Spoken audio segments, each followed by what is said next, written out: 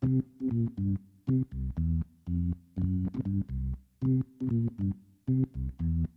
started doing a bunch of projects because there's 8 of us involved. Previously to setting up Mexico, we used to run some galleries, so a couple of people ran a gallery in their basement or smaller empty shop units in the city centre, pop-up events for 1 or 2 nights or something. And then eventually we all got together and kind of got this more permanent space where, yeah, we could put on longer shows and have more control over what we did. We went today to Mexico.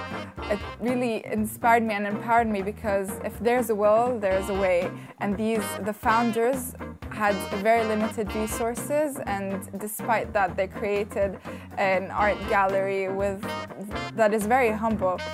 They just went out and did it. You know, they did whatever they could, whatever in their hands, to accomplish what they had to do. You know, you don't sit and wait.